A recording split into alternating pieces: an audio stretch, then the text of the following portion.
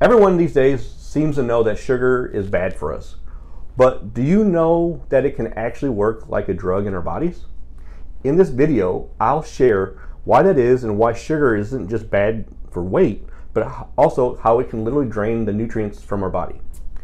So when people think of sugar, oftentimes we think of sweets, soda, and even sugary candy comes to mind. But there's loads of sugar in a wide variety of processed foods, packaged meals, and even so-called health foods like protein bars, granola, and sports drinks. In fact, compared to just 100 years ago, when the average person ate 1 teaspoonful of sugar a day, some people today are eating up to 17 teaspoonfuls of sugar a day or more. But what people may not realize is that sugar isn't just bad for health or for weight gain. It can also work as a drug in the body and strip us of many valuable nutrients. So we need to think of sugar in a different way. Let's look at it as a drug.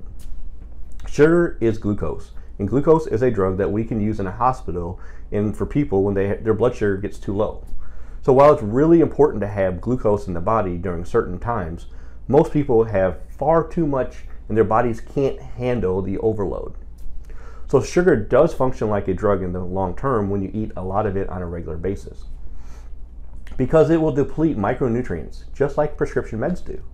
So a lot of people see sugar as a way to sustain their energy, but it's more like a double whammy because it has no nutrient value while also causing a lot of depletion and impacting insulin levels while overworking the liver. So when foods are fortified in the grocery stores, it's easy to assume that those foods are high in sugar. Food producers literally fortify them because they deplete so much folic acid from the body just to process them when they're being digested.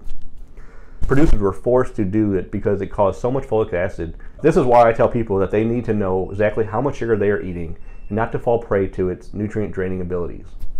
It's also a smart idea to work with a pharmacist like myself who knows how to help boost supplementation to avoid any symptoms that can be brought on by nutrient deficiencies. And then to go deeper on the topic of sugar and nutrient deficiencies, sign up for a free 20-minute discovery call where we can discuss your specific situation. Simply click the button below this video.